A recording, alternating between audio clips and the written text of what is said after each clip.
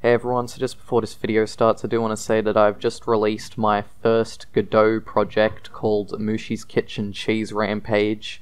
So it's a pretty simple game where you play as Mooshie and you got to collect all the cheese to help him make the biggest cheesecake ever made. And by the way, it is a horror game underneath, so if you want to check it out, be sure to. I consider it my Halloween special for this year, so yeah, it is free and you can download it on itch.io right now. Also, I've recently released a demo for my latest game, which will be coming out at some point, called ULEM Shadow Memories, which you can also wishlist on Steam as well. Anyways, that's it for, promoting my games and stuff. Now let's get on with the tutorial.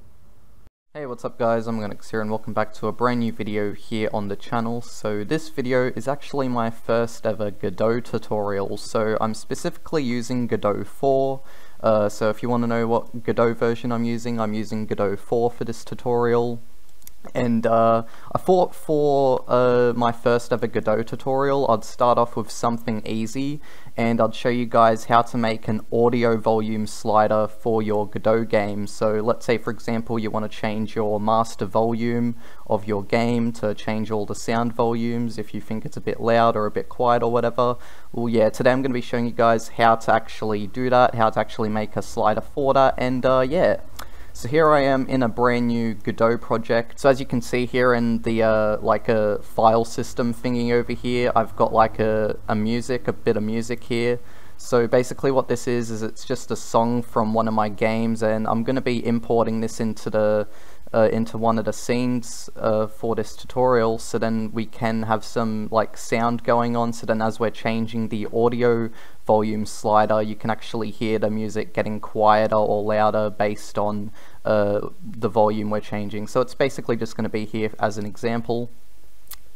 And so what we're going to do now is when you create a new project, or if you're already in a new project, you might want to create a new scene if you haven't created like a user interface scene yet, like a scene for your UI. So what you want to do is you want to press user interface on a new scene, and yeah, so it should open up a new scene here, and then what you want to do is you want to right click on the control and you want to go add child node. Alright, so now what we're going to be doing is we're going to be searching up slider, because we want to use a slider for this. So you can use either a vertical slider or a horizontal slider. I'm going to be using a horizontal slider, which is just called H slider. And by the way, when you're like choosing any of these like nodes here, there's actually a description for it so you can see what it is. So as you can see here for the H slider, it says a horizontal slider that goes from left to right, and then a vertical slider that goes from bottom to top. So we're going to be using the horizontal slider for this tutorial. And yeah, so once you get your horizontal slider, it should appear over here, and you might just want to like, stretch it out and position it wherever you want to. So since this is just a tutorial where I'm going to be showing you guys how to do the audio volume slider, I'm not going to really care too much about how neatly I place this. I'm just going to place it at a random, part in the screen, so just over here in the top right. And yeah, so once you place your slider, you'll notice over here to the right, you'll have all these like variables and stuff like that. So you'll have your min value and your max value. And so what we're going to be setting for the min value of the slider is -80, since I'm pretty sure that is like the, correct me if I'm wrong, but I think that is like the lowest the volume can actually go in Godot. It might be able to go lower. I think it's -80, but yeah. And then with the max value, you can set this to however high the max audio in Godot is. It might be something like 80 or more. I'm not too sure. But yeah, I think for my recent game, Mooshie's Kitchen Cheese Rampage, I set this to 6.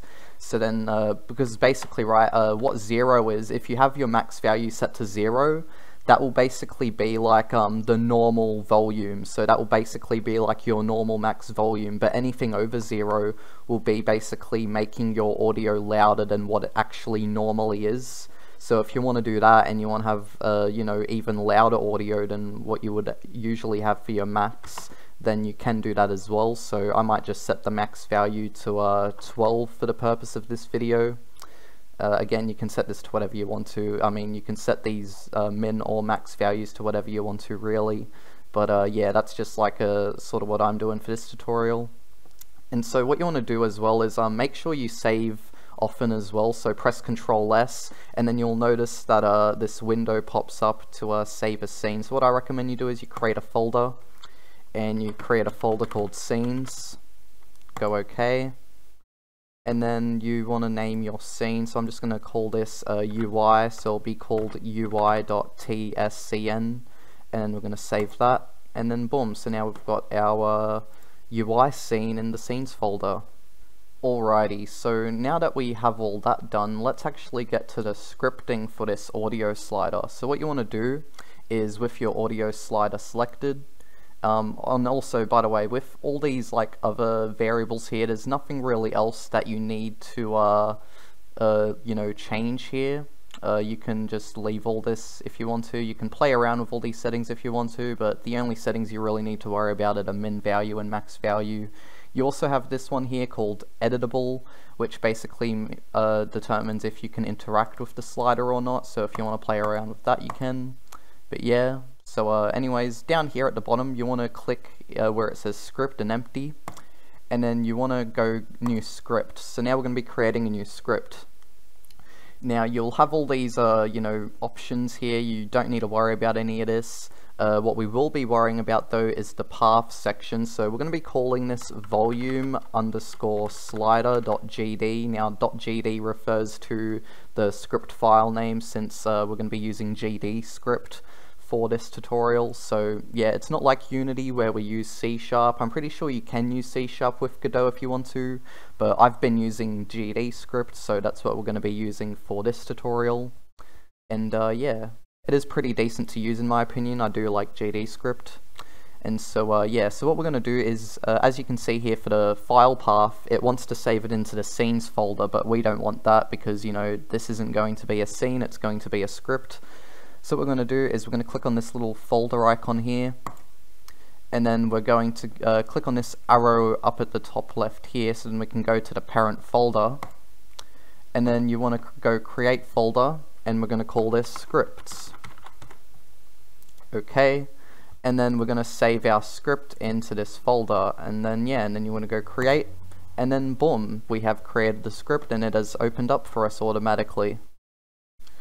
Alrighty, so once you open up your script, or once your script is automatically opened, I should say, since, you know, the script automatically opens up, and let me just say this right now, I do really like how Godot has its own built-in script editor, because with Unity you have to use Visual Studio, which you know, if you accidentally close your Visual Studio window constantly, you know, you'll then need to, you know, take a couple seconds or so to open it back up. But then meanwhile with this, it's pretty much instant with opening scripts since it's within the editor, so I do really like that.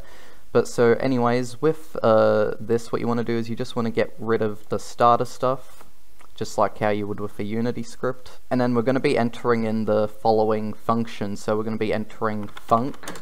So what func means is it's sort of like voids in C#, but it's just worded differently. So instead of using void, like how you would in Unity C#, we're going to be using func, which is short for function. And then we're going to be going _value _changed, and then new value, new _value there. So once you enter that in, you then want to do the 2 dots, and then you just want to press enter, and then boom. And now what we're going to be doing is we're going to be setting basically the master volume of the game. So we're going to be going audio server dot, oops, sorry, I accidentally forgot the R there. So we're going to go audio server dot set _volume, oh wait, no, sorry, set _bus _volume _dB, and then we're going to be doing parentheses audio server dot get _bus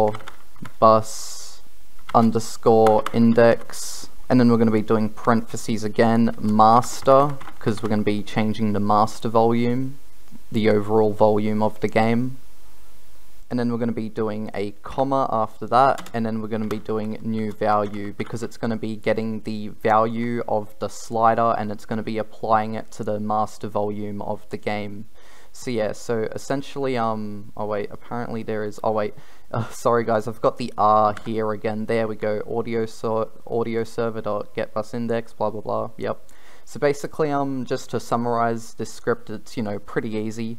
So our function here, so we have function value changed, and then it gets a new value, and then we change the master volume, and then the master volume then has the value of the volume slider applied to it, so then the master volume equals to the, yeah, you guys get it. So yeah, and that's pretty much that done. So now what we're going to be doing is we're going to be creating a new scene. So let's create a new scene, and the reason as to why I'm doing this is because when you're making an actual game in Godot, right, you might have a lot of things in different scenes. So you might have your UI in a different scene, and then you might have your levels all in different scenes and certain other things in different scenes, right? So that's why I'm doing this. So anyways, we're going to be creating a new 3D scene, and I'm just going to call this node here, I'm just going to rename this to level. This is going to be like our main scene. And then all I'm going to put in this scene is I'm going to add a child node, and I'm going to add a camera to it. That's all I'm going to be adding. And oh yeah, and also another thing you'll want to add as well in your scene is you'll want to, so on your main node, you want to right click, go add child node, and then you'll want to add an audio stream player. So what this is it's basically you know, audio that plays, you know, like it's basically like an audio source in Unity where you add your sound to it and then it plays the audio. That's basically what the audio stream player is. So we're going to be adding that in, and then where it says stream, you then want to add in your audio. So here I have my audio here in the file system. We're going to add this into here, and then boom. And yes, as you can see here, we have the volume, which can be set on this as well. And so it turns out that the max volume you can actually set on the audio is 24. So yeah, that's just a bit of information there if you're planning on setting your volume slider to anything higher than 24 for the max value.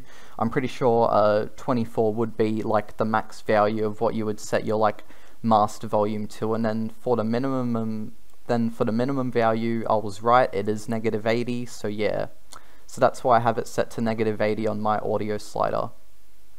And so yeah, so with this, I'm just gonna, you know, you guys can set your individual audio streams to whatever like volume you want to. And then once you have that in, once you have your audio stream player in, now what you want to do is in your scenes folder, you then want to drag your UI over into your main scene. So we're going to be making this a child node of the main level node, and then boom, now we actually have our UI in the scene.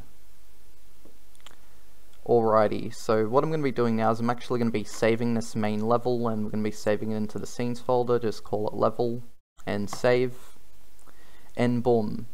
So now what we're going to do is we're going to test this out and see if it works. So how we're going to do that is we're going to click on the play button in the top right, go run project, and then so when you're first launching, when you're first like testing out your game, right, in debug mode, you'll need to select the main scene. So the current scene that I am in is the scene which is going to be my main scene, so I'll select current. But if that's not the case for you guys, then just choose select. Then I think what it does is it then, you know, makes you actually like select a one of your scenes to be the main scene, whatever you want it to be. So yeah.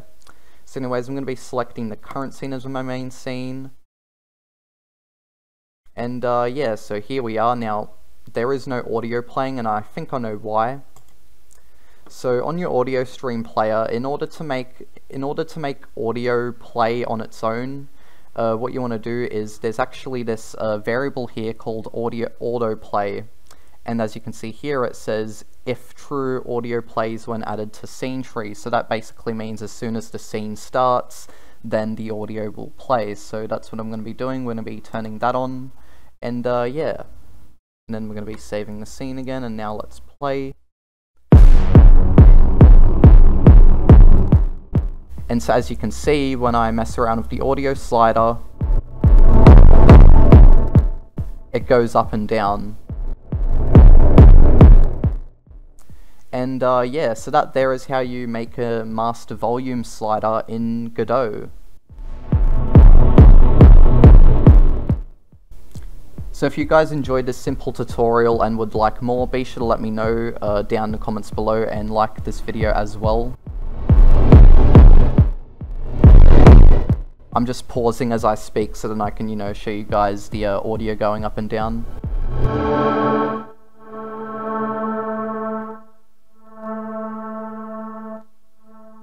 Alright, so I'm pretty sure that's that music done now. I think that's the end of the music. So yeah, so anyways guys, that's the end of this tutorial.